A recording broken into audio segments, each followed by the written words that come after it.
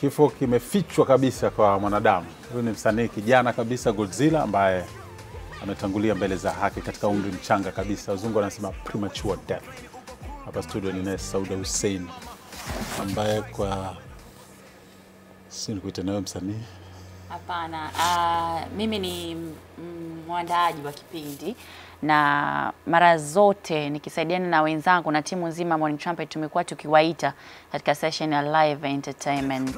Na si siku nyingi sana mmoja wa watu ambao wananisaidia kuwaita wasanii alimpigia simu Godzilla kumuomba aje kwenye kipindi na akamwambia hawezi kuja kwa sababu hali ya afya yake sio nzuri sana. Kwa hiyo wakati kipindi kikiendelea katika kupitia mitandao ya kijamii nikapata taarifa, tukapokea taarifa kwamba Godzilla hatuko naye tena. Yaani tunazungumza ni leo, muda mfupi uliopita. Ni leo, muda mfupi uliopita taarifa zimeanza kusambaa kwenye mitandao ya kijamii, Instagram na wapi, na kwa hiyo watu wengi wamesha fahamu na wameshafikiria kwamba Godzilla hatuko naye tena, amefariki usiku wa kuamkia leo tarehe 13 nyumbani kwao Salasala.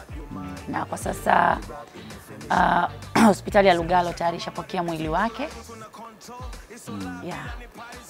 Na kifo hakina mjadala sana, lakini kijaribu kiangalia matukio kaunganisha dots vifo vya wasanii wengi wanaondoka wakiwa vijana wadogo sana wenye nguvu.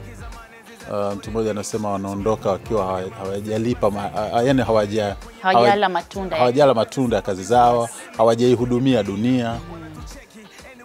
Na mtu mmoja akasema kwamba makaburini ni mahali penye utajiri mkubwa kwa sababu ndiko watu wamekufa na ndoto zao hawajatimiza.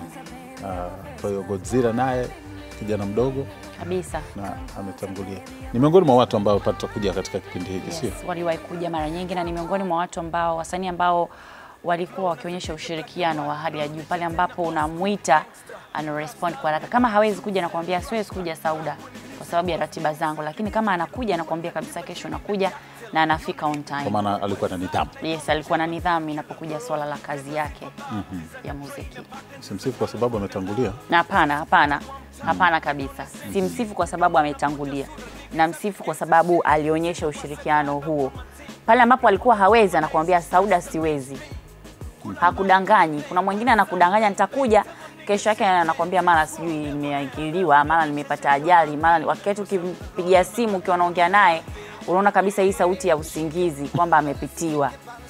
Wala kumbe hana udhuru wala nini. Ndio.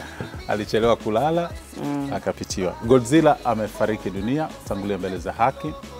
Rest in peace Godzilla.